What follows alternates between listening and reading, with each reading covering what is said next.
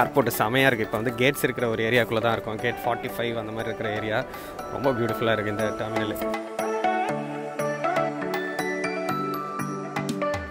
நம்ம பெட்டியை எடுத்து பார்க்குறாரு, ஆனால் அதை மட்டும் லோட் பண்ண மாட்டேங்கிறாரு. மேபி கடைசியாக லோட் பண்ணுவாங்களா என்னன்னு தெரியல. என்ன பெட்டியை லோட் பண்ணாமல் கொண்டு போயிட்டாங்க. Hi friends, so Chennai to Paris வந்து வந்தாச்சு. ஃப்ளைட் வந்து ஆன் டைம் ரீச் ஆகிடுச்சு. ஆக்சுவலாக கொஞ்சம் ஒரு 15 மினிட்ஸ் ஏர்லியாகவே ரீச் ஆகிடுச்சு. இப்போ டைம் வந்து ஆல்மோஸ்ட் 8:15. நமக்கு அடுத்த flight from Paris to Amsterdam KLMல வந்து 9:30க்கு. ஸோ அதனால் கனெக்டிங் ஃப்ளைட்ஸ் வந்து இப்படி தான் போகணும் அப்படின்ற மாதிரி போட்டிருக்காங்க. ஸோ அதனால் ஃப்ளைட்லேருந்து நடந்து போயிட்டுருக்கோம். ஏர்போர்ட் சூப்பராக இருக்குது, குளிருது. ஐ திங்க் வெதர் என்னன்னு தெரியல இன்னும் வெளியில். நான் அதை பார்த்து சொல்கிறேன், எங்கேயாவது போட்டிருந்தாங்கன்னா பார்த்து சொல்கிறேன். இல்லை வைஃபை கனெக்ட் பண்ண முடிஞ்சால் கூட நான் கனெக்ட் பண்ணி சொல்கிறேன்.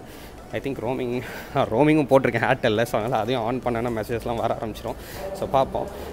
போயிட்டு கனெக்டிங் ஃப்ளைட் எங்கே இருக்குது, கேட் எங்கே இருக்குதுன்னு பார்த்துட்டு டுவர்ட்ஸ் தி ஏர்க்ராஃப்ட் வந்து போகணும்.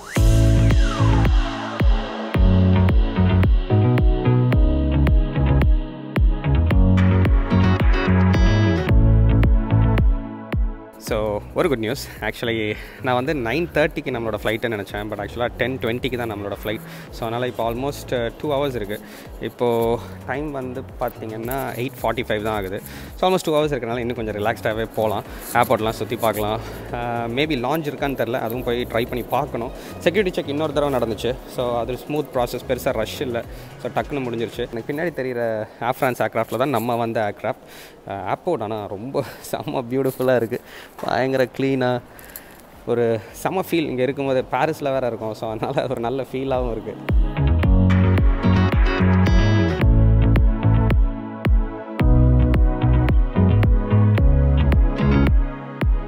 பாரிஸ் ஏர்போர்ட் ஃபுல்லாகவே கிளாஸில் கன்ஸ்ட்ரக்ட் பண்ணியிருக்காங்க. ஸோ அதனால் டால் விண்டோஸ் இருக்கிறனால எங்கே இருந்து பார்த்தாலும் ஃப்ளைட்ஸ் வந்து நல்லா ரொம்ப பியூட்டிஃபுல்லாக தெரியுது. ஃப்ளைட்ஸ் பார்க்க பிடிக்கிறவங்களுக்கு பாரிஸ் ஏர்போர்ட் வந்து ஜாக்பாட்டாக இருக்கும்னு நினைக்கிறேன்.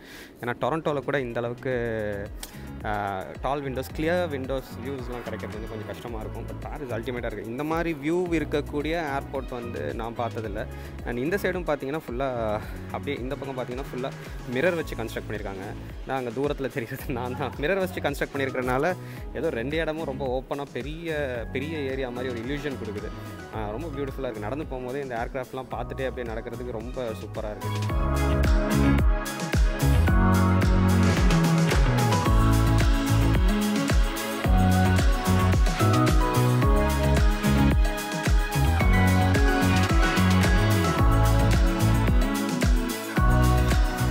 ஃபைனலி ஒரு 45 மினிட்ஸ் ஒரு வெயிட் டைம் இருந்துச்சு. லாங் லைனப் இருந்தது நம்ம ஷெங்கன் ஏரியாவுக்குள்ளே வர்றதுக்கு. பாரிஸில் வந்து லேண்ட் ஆனோம் இல்லையா. பாரிஸில் இருந்து நம்ம ஆம்ஸ்டர்டாமுக்கு ஃப்ளைட் பிடிக்க போகிறோம் அப்படின்னா, ஆம்ஸ்டர்டாமோ எனி யூரோப்பியன் யூனியனில் இருக்கக்கூடிய எனி கண்ட்ரிக்குள்ளே போகிறீங்க அப்படின்னா அது ஷெங்கன் ஏரியாவுக்குள்ளே வரும். அதுக்கு தனி இமிக்ரேஷன் ப்ராசஸ். ஸோ நீங்கள் இந்தியாவோ இல்லை ஸ்ரீலங்கன் பாஸ்போர்ட்டோ வச்சுருக்கீங்க அப்படின்னா ரொம்ப முக்கியமான விஷயம் இது. நல்லா கேர்ஃபுல்லாக நோட் பண்ணிக்கோங்க. யூரோப்பில் 2 டிரான்சிட் இருக்குது உங்களுக்கு அப்படின்னா, இப்போ என்ன மாதிரி let's say Paris and Amsterdam, இல்லை நீங்கள் ஃப்ரான்ஸ், இட்டாலி அந்த மாதிரி எனி கண்ட்ரி யூரோப்பியன் யூனியனுக்குள்ளே உங்களுக்கு 2 டிரான்சிட் வருது அப்படின்னா நீங்கள் ஷெங்கன் ஏரியாவுக்குள்ளே டொமஸ்டிக் ட்ராவல் பண்ணுற மாதிரி. அதுக்கு ஷெங்கன் விசா கண்டிப்பாக தேவைப்படும். கனடா பாஸ்போர்ட் நான் வச்சுருக்கிறனால எனக்கு விசா தேவையில்லை. நிறைய கண்ட்ரீஸ்க்கு கனடியன் பாஸ்போர்ட்டுக்கு வந்து விசா எடுக்க தேவையில்லை. ஸோ அதனால் நான் அப்படியே பாஸ்போர்ட்டை காட்டிட்டு வந்துட்டேன்.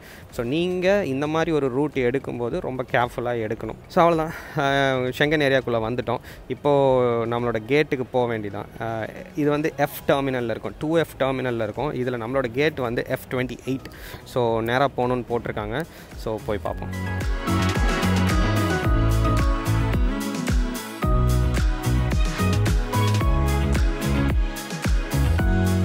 ஏர்போர்ட் செமையாக இருக்குது. இப்போ வந்து கேட்ஸ் இருக்கிற ஒரு ஏரியாக்குள்ளே தான் இருக்கும். கேட் 45 அந்த மாதிரி இருக்கிற ஏரியா ரொம்ப பியூட்டிஃபுல்லாக இருக்குது இந்த டெர்மினல்.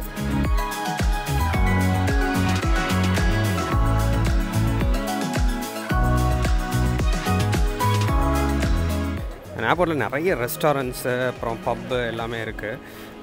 நிறைய ஷாப்ஸ் இருக்குது. இங்கே கீழே இப்படி போனோன்னா நிறைய ஸ்டோர்ஸ் எல்லாம் இருக்குது. So shops, restaurants, puffs, parse.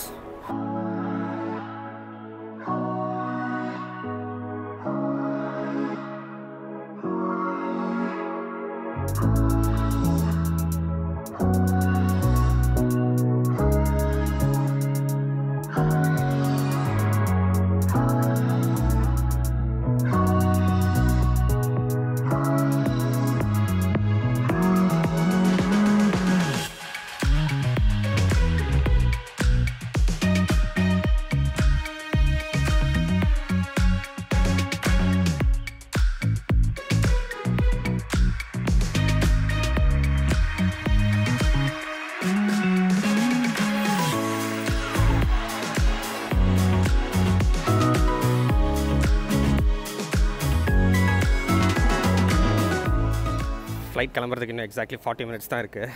Boarding ஆரம்பிச்சிட்டாங்க. நான் அதுக்குள்ளே எப்படியாவது அந்த ஏர் ஃப்ரான்ஸ் லான்ச்சை பார்த்துடணும் அப்படின்னு சொல்லிட்டு வேகமாக வந்து ஏர் ஃப்ரான்ஸ் லான்ச்சுக்குள்ளே போனோம். ஏன்னா பிஸ்னஸ் கிளாஸ் டிக்கெட் வச்சுருக்கனால செம்மையாக இருந்துச்சு. இது வரைக்கும் நான் பார்த்ததுலேயே பெஸ்ட் பிஸ்னஸ் கிளாஸ் லான்ச் தான் பாரிஸ் இன்டர்நேஷனல் ஏர்போர்ட்டில் இருக்கிற ஏர் ஃப்ரான்ஸ் லான்ச் தான். பியூட்டிஃபுல்லாக இருந்துச்சு. எனக்கு அப்படியே இங்கே இன்னொரு 2-3 ஹவர்ஸ் டைம் ஸ்பெண்ட் பண்ண முடிஞ்சால் எவ்வளோ சூப்பராக இருக்கும் அப்படின்ற மாதிரி இருந்துச்சு. அன்ஃபார்ச்சுனேட்லி நம்ம ஃப்ளைட்டுக்கு போனோம். F-28 gate. எஸ், நம்ம கேட்ஸ் வந்துருச்சு.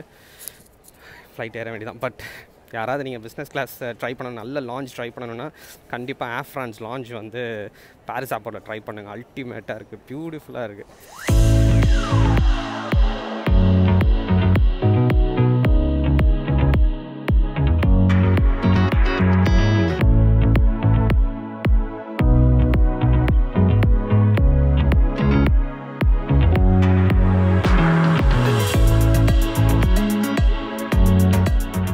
நம்ம கேட்ஸ் இருக்கிற இடமும் நம்ம முன்னாடி பார்த்தோம் இல்லையா, F-45, 50லாம் இருந்துச்சு.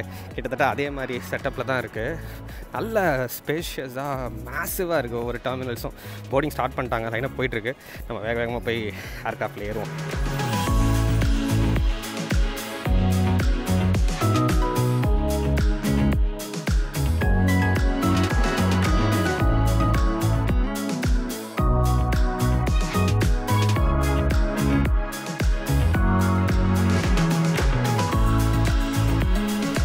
இங்கே இருக்கிற ஏரோ பிரிட்ஜஸ் கூட எல்லாம் இதில் கிளாஸில் செஞ்சுருக்காங்க. எல்லாம் தொடச்சி கிழிச்சு பலன்னு இருக்குது.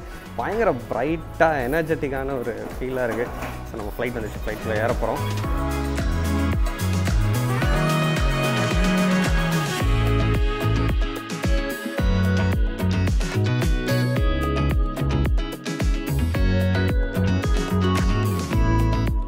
KLM 737 வந்து ஏறி உட்காந்தாச்சு. இதை பார்த்தா பிஸ்னஸ் கிளாஸ் ஃபீலே வராது. ஏன்னா இதுவும் எக்கனாமியும் வந்து கிட்டத்தட்ட ஒரே மாதிரி தான் இருக்குது. பிஸ்னஸ் கிளாஸில் மட்டும் மொத்தம் 18 சீட்ஸ் இருக்குது. சீட் சைஸ் வந்து பார்த்திங்கன்னா ப்ரிட்டி மச் அதே எக்கனாமிக் கிளாஸோட சைஸ் தான் இருக்குது. பெரிய டிஃப்ரென்ஸ் இல்லை. அண்ட் இதுக்கும் எக்கனாமிக் கிளாஸுக்கும் ஒரு தடுப்பு மட்டும் கொடுத்துருக்குறாங்க.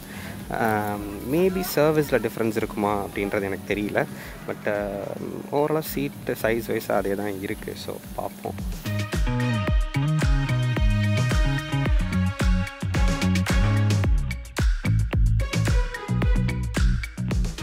சீட்டோட வித்து வந்து ஆல்மோஸ்ட் எக்கனாமிக் கிளாஸ் மாதிரி தான் இருக்குதுன்னு சொல்லியிருந்தேன் இல்லையா. பட் லெக் ரூம் வந்து கண்டிப்பாக நிறைய இருக்குது. நல்ல ஸ்பேஷியஸாகவே இருக்குது. பேக்ஸ் எல்லாம் லோட் பண்ணிகிட்ருக்காங்க. அதில் ஒரு பேக் வந்து நம்மளோடது. இந்த இப்போ ஒரு தள்ளி வச்ச பேக் வந்து நம்மளது தான். எக்ஸ்ட்ரீம் லெஃப்ட்டில் இருக்கிற மரூன் கம்பிங் பேக் வந்து நம்மளோட தான். ஸோ இதில் தான் நம்மளோட 2 பெட்டி பார்த்துட்டேன். இதிலே தான் இருக்குது. பெட்டி எடுத்து போடுறது யூஸ்வலாக பார்க்குறது தான். எல்லா ஏர்க்ராஃப்டில் லோட் பண்ணுவாங்க.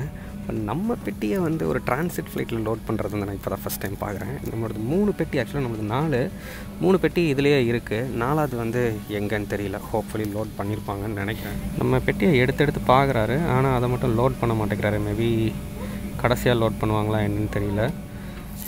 என்ன பெட்டியை லோட் பண்ணாமல் கொண்டு போயிட்டாங்க.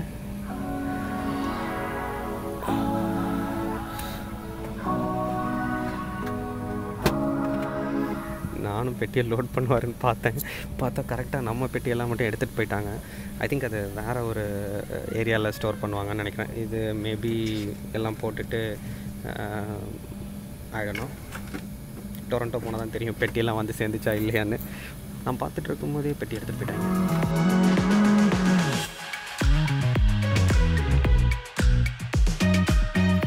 ஆக்சுவலாக பெட்டி எடுத்துகிட்டு போனவர் திரும்பி வந்துட்டார்.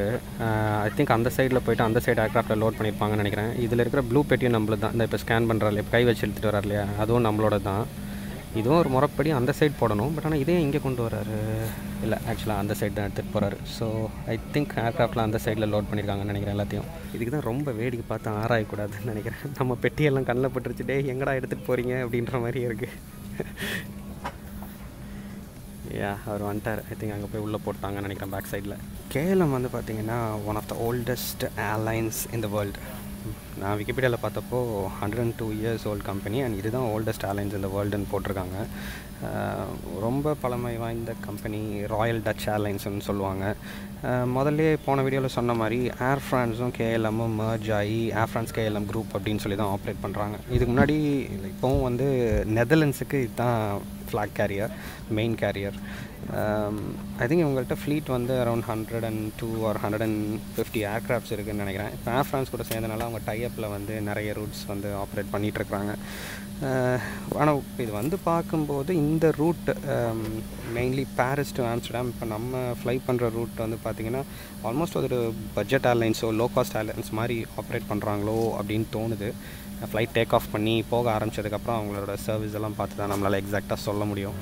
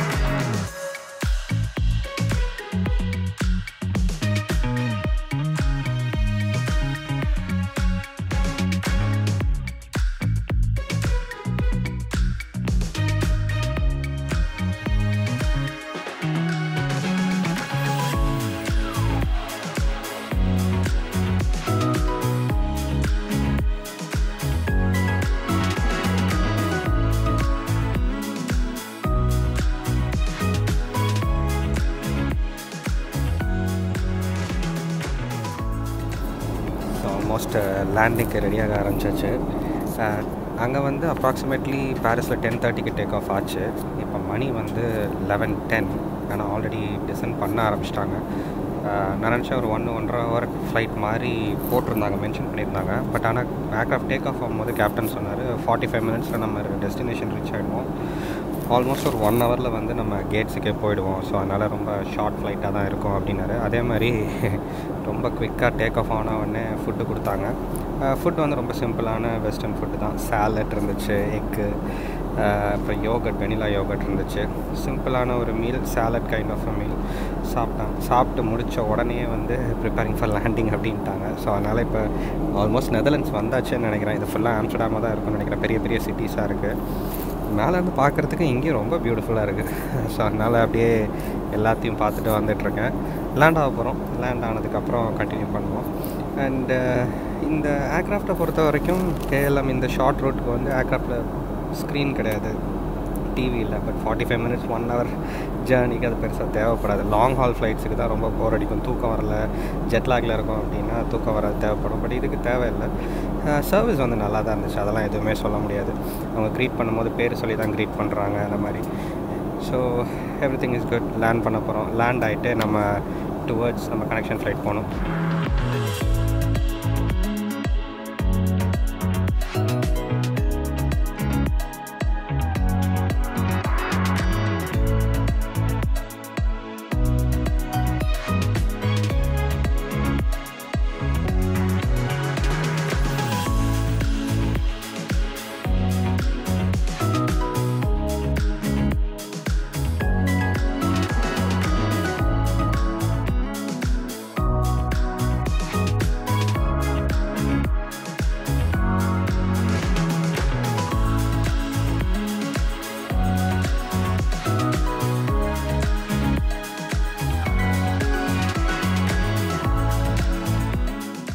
ஆல்ரைட், ஆம்ஸ்டர்டாம் வந்தாச்சு. இப்போ ஃப்ளைட்லேருந்து இறங்கி போய் அடுத்த ஃப்ளைட் பிடிக்க வேண்டியதான். ஆம்ஸ்டர்டாம் டு டொராண்டோ, அதுவும் KLM.